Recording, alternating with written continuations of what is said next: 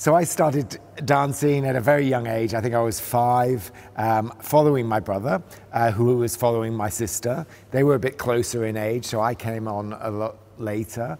And it was the thing we did on a Saturday. We just went to dance class. And at some point, there was a thought that we might move from Hull to Leeds. And so somebody had said to my mother that there was a really good teacher in Leeds, and maybe we should go to that teacher. And so we went to that teacher, and actually we never moved to Leeds. So we stayed in Hull, but started going to this teacher. And this teacher, called Jean Pierce, was very much what you'd call a theatrical type dance teacher now.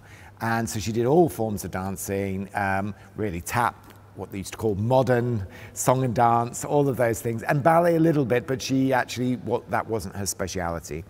And so we got to do lots of different things. My brother was in, and actually I was in a show called Junior Showtime that was on television at one point.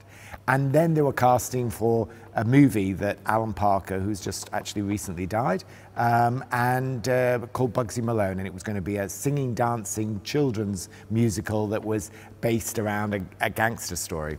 And so we auditioned for that, and both Michael and I are in that movie. So that was our claim to fame. And actually, when people talk about, as a young boy, whether I was ever teased at school for being a dancer or wanting to do that, I always say, actually, I never had any of that. And I think part of it was because it was, we seemed being quite cool, being in a movie and being on television. And so that really worked well for us. And then just things sort of collided where we started to get more interested in ballet. Our teacher actually recommended somebody in Hull, Vera Skelton, if we wanted to do some more serious ballet. And also at that time, then Michael got a scholarship to the RAD, which was in York, and that was with the amazing teacher Louise Brown. I actually went with her for a few months. I got the scholarship the next year, but then went on to White Lodge. And then also David Gale started, actually there weren't even summer schools at the beginning, they were sort of just winter courses, Easter courses in Ilkley. And that's where we first really saw these amazing people from the world of ballet, everybody from Alicia Markova, Anton Dolin, Danilova, Baronova, I could go on, the names, plus a lot of teachers from the Royal Ballet and the Royal Ballet School. And it was there that when they first did the first summer school, which was residential, they had a scholarship and put it in the name of David Blair, and actually I won that scholarship, so I was the first one to win that. And so I had an amazing time, and there was, I remember doing lots of things, as well as the dance process. Baronova, I remember Baronova saying to me, come on, dance like Baryshnikov, come down the room, Of course, I didn't even know who Baryshnikov was at that time, and Anton Dolin, even took me shopping in antique shops, and I remember him telling me about how you distinguish a real pearl from a fake one, and little things like that. And I think he was probably remembering his times at Diaghilev and all of those, passing down, teaching people things about life as well as dance. And while I was there, a notation teacher from the Royal Ballet School said to my mother, oh, have you thought about your son going to the Royal Ballet School? And she said, oh yes, Michael is auditioning. And she said, oh well, that's good, but what about the other one? And she said, oh well, no, he does song and dance, tap and all of that. And so that's where the idea came. My parents were very sort of practical and just said, would you like to do this? And even though I was only the age 11, I said, yeah, I think I would. So I auditioned, and interestingly, Michael and I both joined the Royal Ballet School at the same time. Michael to the upper school and me to the lower school. I actually went into year 2, so I only did 4 years at White Lodge. And at that first year, actually, Michael had Ronald Emblem as his teacher at the upper school, and I had Ronald Emblem at the lower school. So it was interesting, that sort of trajectory. Had a great time at the Royal Ballet School in general, and had an amazing time where I was a part of an exchange to the Royal Danish Ballet in my second year at the upper school, and that really sort of came around at a really good time. And really at the time I felt maybe a bit restricted by the Royal Ballet School, and and it sort of freed me up, and we did amazing classes there, amazing male teachers. I was taught by Eric Brunn, and myself and Jeremy Sheffield, who were at school together, came back, and we looked like, you know, I think we'd grown up, to be honest. That was the main thing. And by that point, I'd started to grow. I was always small, and I started to grow. And then it was the last year at the school, and there I was with Viviana Durante and Miyako Yoshida and Errol Pickford. We were sort of all graduating at the same time, and I was very lucky. Michael Soames sort of took me under his wing a little bit, and he decided he'd make me into a good partner, and because I was just growing and hadn't really done much partnering. And so he rehearsed Viviana and I for the Sleeping Beauty, for the school show, and also I danced with Miyako in that as well. And yeah, so it was an amazing time, and got offered.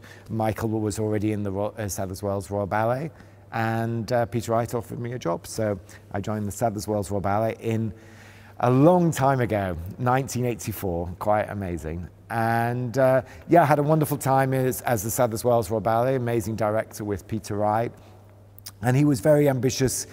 Maybe that's where I get it from now. It was very encouraging with choreographers. Really, we did a lot of new work as well as those classics. So, and the company had just gotten bigger really in that time. And so it was, in a way, we thought at one point we were a victim of our own success because the company had grown, and it sort of grew too big for Sadler's Wells at that time. It was the old Sadler's Wells. And so that's why the offer of the Birmingham, moving to Birmingham came along, that really we were too big for Sadler's Wells. We used to come here to the Opera House and to perform all the classics because we couldn't do it at Sadler's Wells. And yeah, very lucky to have the career I had. You know, I worked with Sir Fred on a ballet called Valse Noble et Sentimentale. Also, that was where I worked with him really closely. I was also young in the Corps de Ballet when he used to come and rehearse. And then, of course, with Kenneth, and danced lots of his ballets, and also in the new production of Romeo and Juliet with him. And also, of course, Madame. And Madame was quite amazing. I suppose that in my time it felt like she was just this quite sweet older lady. I didn't really I wasn't nervous of her at all. And she liked boys much more than girls. And she particularly liked us because we were Irish, even though I was born in Yorkshire, had an Irish name. So she always knew who Michael and I were, and was very supportive. And you know, amazing memories of dancing here for her 80th birthday. We did Job here, and we had to, at that time she was not very well, and they took us around to meet after we did Job. Michael was Satan, I was Elihu, and she said she really enjoyed it, but I remember Michael and I looking and thinking, this is probably the last time we'll ever see her. And then about 5 months later, it'd always been a dream of hers to do it at the Coventry Cathedral, and we did it there, and she was there making speeches, and back to this, you know, strong woman, amazing. So fantastic, great time with Peter Wright as director, and then David Bintley took over. Of course, I'd worked with David quite a lot as a dancer already, and actually I really enjoyed, I did 5 years with him as the director, and I really had a great time. I think by that point I'd got over the idea of everything had to be perfect, and I used to be very, very down on myself if, you know, things didn't work technically, and you know, you'd always want to give your best performance. And I think by the time David took over, I would have been 30 years old, and so I was more mature and realized there's more to a performance than just a pirouette going right or wrong,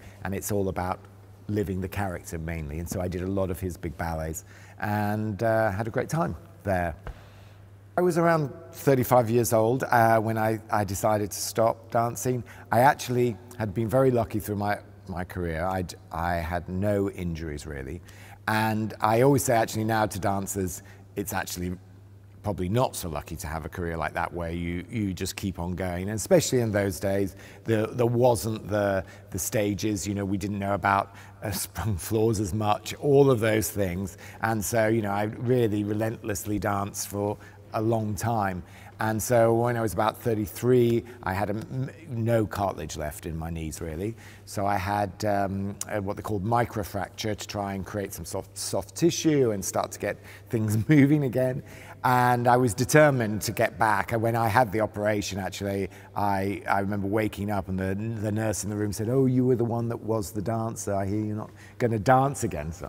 So tough and going, forget that, I'm going to dance again. So I took about 6 months to get back, and so I must have been actually, I was 33, 34, and when I got back, I did start dancing again, but I realized that it was always going to be this thing, oh, how am I feeling today? Am I going to be able to do this? And I took myself out of certain things and then went back to other roles. And so I thought, this is enough for me. While I was injured and while I was recovering from the operation, I thought this is the time to think about what I would like to do next.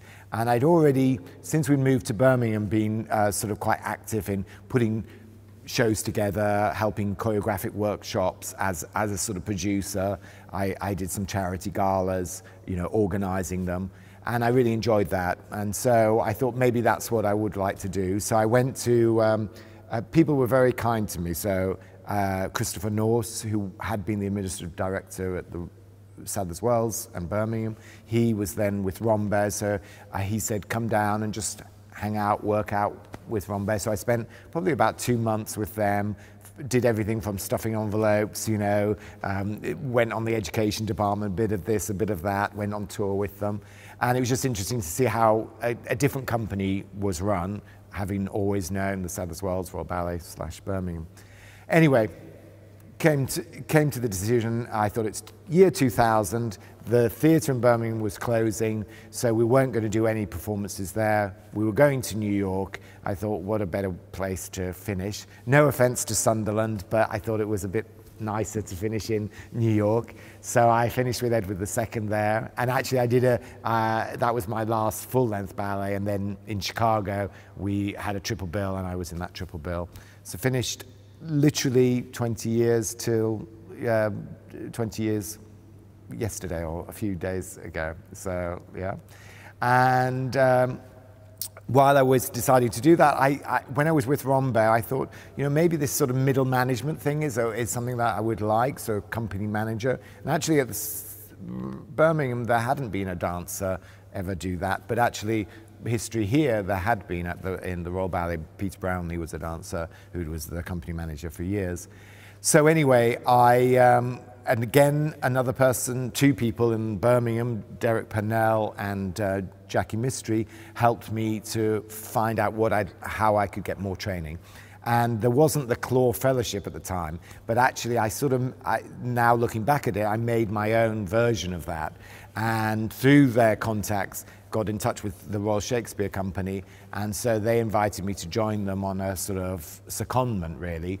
And I would work in all the departments, learning about how you take a company on tour, how you finance it, how you put things together, and education, marketing, all of those things. And they were really, really kind to me. I loved it, had a great time. I literally stopped in Chicago on the Friday, flew back and started on the Monday, and did everything. And they were taking one of their plays around into sort of leisure centers. And the next thing I was helping wind up the seats and get everything sorted, did everything. Had a couple of really great people there, company managers that really supported me. And actually they offered me a job at the end of it. So I worked with them for another 6 months and had a fantastic time and really loved it. There were so many similarities, but so different as well. But then the job was advertised for company manager in Birmingham. And so sort of the draw of the ballet and, my own company as well. And so I went for that job and got it. And so spent 3-4 years, I think, as, probably only 3 years actually, as company manager there. Really enjoyed it. We toured, of course, and learnt a lot, worked well with David, and it was a different sort of job there, I think.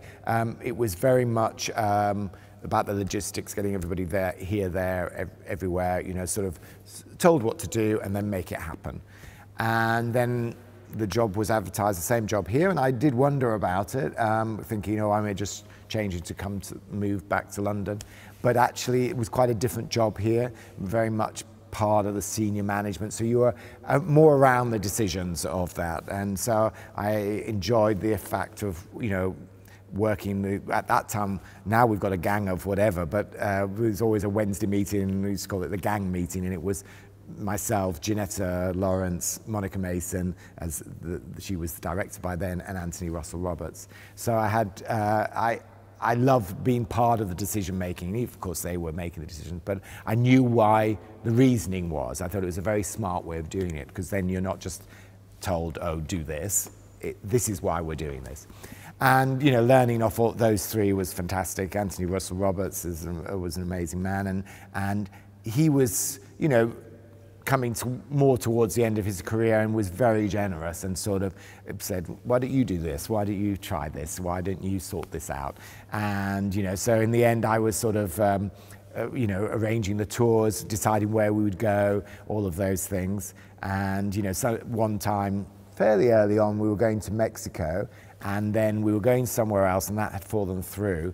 And so he's like, just find us somewhere to go. So I was literally like a door-to-door salesman going, I'm the Royal Ballet, would you like us? And managed to get, within sort of 4 months, get us to America as well. And so all of those things are fascinating, and working with presenters and impresarios and all of those. So it was sort of even though I hadn't imagined it, it was nearly a natural progression that when Anthony left, that I would apply for that job anyway. And so in 2009, I became the administrative director, and really had great fun with that. Loved working with Monica and Ginetta again, and sort of came up with different things. So, I could see that it was my ideas coming forward. So things like I was going to Cuba. I thought we had this amazing dancer, Carlos Acosta, and Cuba and all its history, and wouldn't it be amazing if we went there? And it was sort of a germ of an idea. In 2008 and in 2009, we made it happen. An amazing experience. I went there 4 or 5 times to set it up, and it was an incredible experience and something for the company to remember. Interestingly enough, we had to deal with swine flu when we were there as well, so that was another drama. And then also just working with Tony Hall as well. That was really great experience. And that's where the idea of bringing the company to the O2, just thinking outside of the box and trying to create new audiences. And so we had a great success there. I think nearly 50,000 people saw us in 3 nights there, and it was incredible, and as something different. And then the job was coming up. Monica had said she was going to leave, and had never thought about it.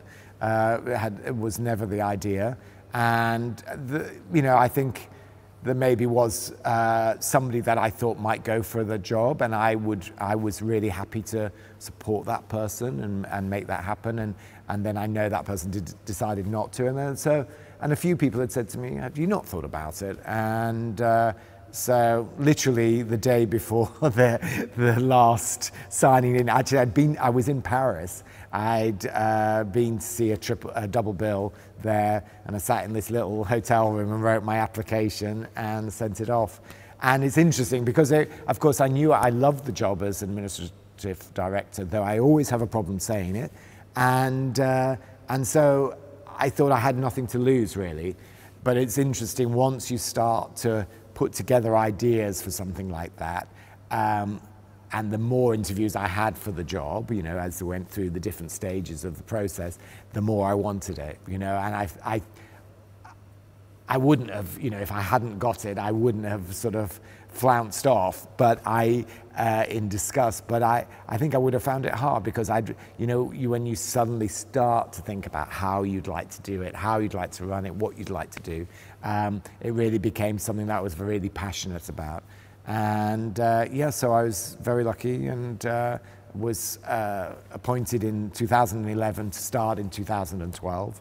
And I really took that year doing my old job, but also traveling as much as I could, seeing as many companies, seeing as many choreographers, and seeing the state of the world of ballet really in that time. So I can hardly believe I've been 8 years the artistic director, or we call it director, but really it's the artistic side. And it's quite an interesting, the job has developed so much. I mean, interestingly, having worked with Janetta Lawrence, who worked with 4 directors in her time, and she always said how interesting it was seeing how the job had changed over those years, you know, and all the things that a director is you know, meant to be in our world now. And I have to say, somebody once said to me, it was about something else, and they were saying, if you haven't done what you want to do, or near as damn it, in 8 to 10 years, then you're never going to do it. So, and funny enough, reflecting on not even the last couple of years, I've really felt the company is in a fantastic space. You know, companies naturally, you know, because of the way dancers come and go, directors change, choreographers come and go, and so, you know, companies go like this. That's the nature of it. But I do feel that we were really in such a great place, you know, these last couple of years. You know, some really fantastic works had been created for the company, and this whole new generation had joined already the sort of ballet superstars that we had at the top of the company. So I feel that mixture of this new generation tackling, you know, and that last year when we did Sleeping Beauty, and, you know, just, you know, one of the trickiest of ballets really, and one that you think is a little tester, you know, put your finger out and test how we're doing. And I felt that, you know, we had a spectacular first night, but then really the sort of 20-odd performances, the standard of those performances were fantastic. And then meanwhile doing, you know, creating new ballets and having these great choreographers, of course, Christopher and Wayne, and then Crystal coming in and being part of us, and then you know, sort of in this last year we had Kathy coming back and Pam Tanowitz, and so really feeling like a creative buzz around the place. So I feel, not to sit on one's laurels, but just to feel, okay, great, we've got here now, what's the next steps forward? And sort of unfortunately then the pandemic hit, and I have repeated this story, but we had a fantastic first night of the first revival of the Swan Lake, and that same cast actually did the last show on the 12th of March here. And it was extraordinary, and I think we all knew it.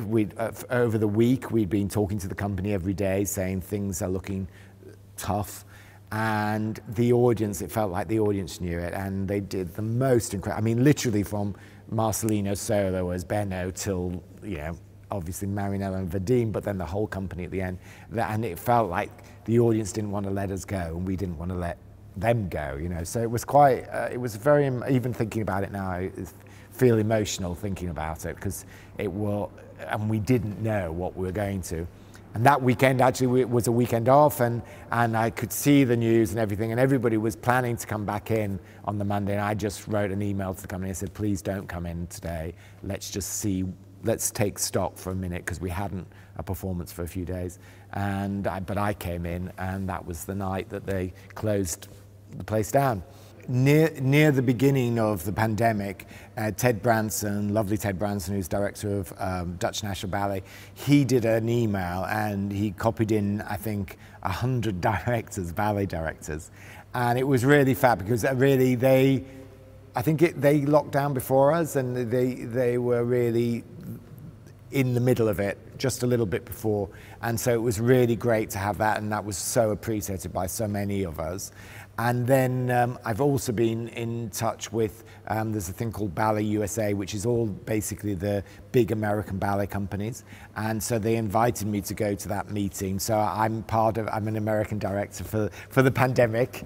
And actually I love it, because you know, we're in very different situations, but I think it's always great to share, and you know, people that I've known now for quite a long time, you know, people we work closely with, like Karen Kane, but also, and Kevin McKenzie, but also Stanton and Miko and just the list goes on. And it's really important to share, and we've done that with the English companies as well. So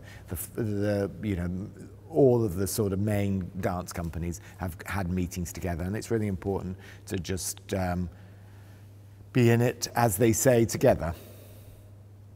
It's been quite a challenge. I think one of the extraordinary things was trying to keep the company feeling a sense of togetherness.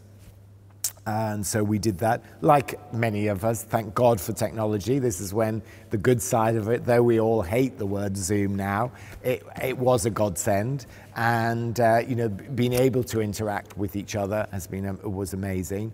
And so we set up the classes, we set up the Pilates, we set up the strength and conditioning. We did an update every day to just say where we are and just sharing as much as we could with each other. Meanwhile, I was, in these long meetings, and if you think you could have that time back, because half the things we talked about never happened, but it was also trying to keep our audience engaged with us as well. So we started the Friday premieres, which was bringing work that had been seen in cinemas and things like that, bringing them to the YouTube channel for free, and then just engaging with as many people as we can. And fantastically, one of our sponsors, O. Jebsen, paid for us to be able to send squares of lino from Harlequin, so everybody got their square of lino so they could actually rehearse in their space. And I had said straight away, I did say, if you want to go home, please go home to dancers that lived outside of the country, their families. And so quite a lot of people did, and I'm glad, we weren't sure how long it was going to last then, but I thought it was important if people did want to go home. And then, as all that carried on for the many months, but, then it was about getting people back in the building. And so we came back in July. We had a couple of little forays into when the opera did their concerts, and so we had a couple of pas de deux in that. But then we wanted to get the company back in July. So they came in. At that point, we weren't allowed to use the showers, the changing rooms. People used to have to come in with their clothes on, their dance kit underneath, take off, do their class, and then go back home. And I remember seeing people, it was so hot, wasn't it? And people were like sweating, and they're all in their clothes going, oh, I need a shower. But they all just were right on it from day one, as they were in their kitchens and their living rooms. And everybody's really reacted so responsibly, and sort of the camaraderie for each other and making sure they're looking out for each other has been fantastic. And so we spent 6 weeks doing that, and then had a week off, and then started in September, and so that gave us a month before we did our back on stage performance. And people have been brilliant during lockdown. People have been very entrepreneurial, and because we were using everything we could of the furlough scheme, I was able to say to them, just do whatever, we can't do it, but you do it. You've got this opportunity, you're still being paid if there's anything you can do. So there was the disc dancing over at the canals at Hoxton, which Valentino and Chisata did. Megan organised an amazing gala down in Dorset. Johanna Adams organised something, our senior stage manager. So it was quite fantastic, and to see them doing that, and that helped them stay in shape in the way they are. And so it's been still, these last few weeks, months have been tough.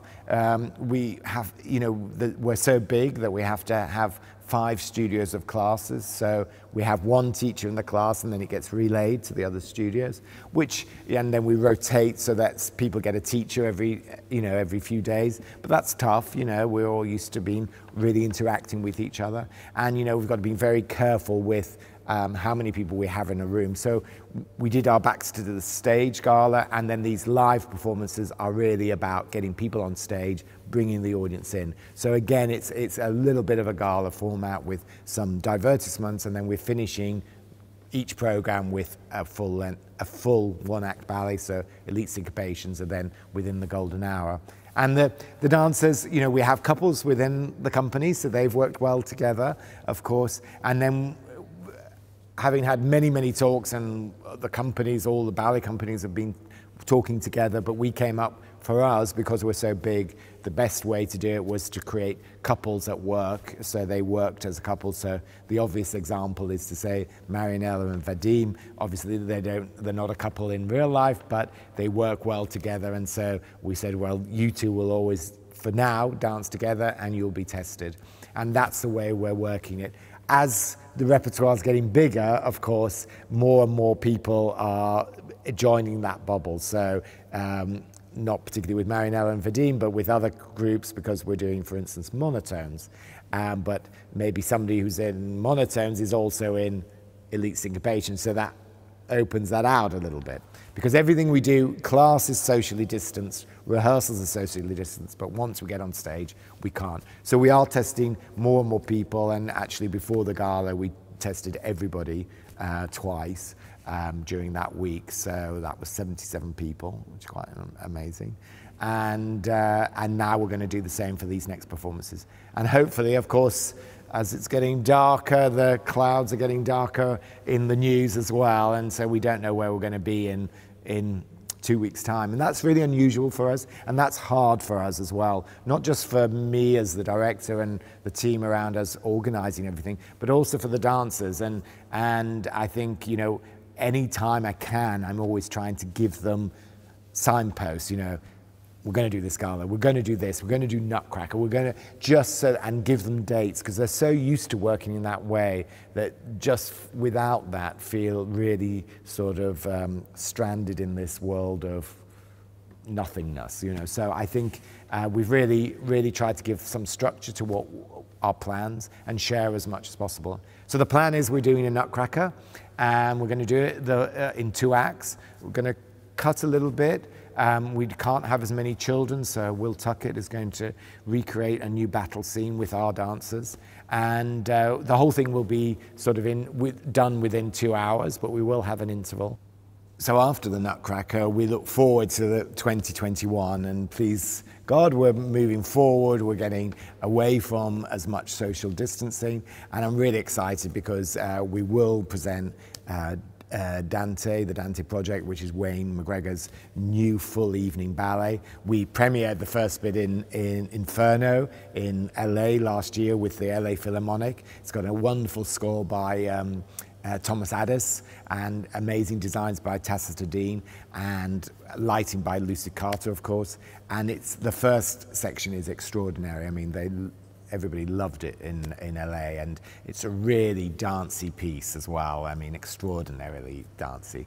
And so I'm really excited about that coming in. And then we've got many other choreographers coming in to create for the company. And so that's really important to me as well. And that's been part of, you know, that finding that balance of mix between our classical heritage, our heritage from our choreographers like Ashton and Macmillan, but then using these choreographers of today to really make a balanced program of work across not only 1 season, but 2-3 seasons.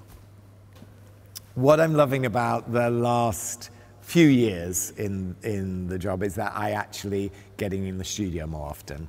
And it's a funny mixture. I don't do the sort of big calls. I mean, I go to a full call, but I will work on pas de deux and with solos. So, for instance, with Onegin, you know, I was because it was a little bit all hands on deck, you know, and Reed had left after the first performance, so I really looked after Federico and Yasmin and Joe Sissons and Anna Rose, that cast, and I loved it. And of course, it's an extra sense of being involved in seeing that progression of the characters.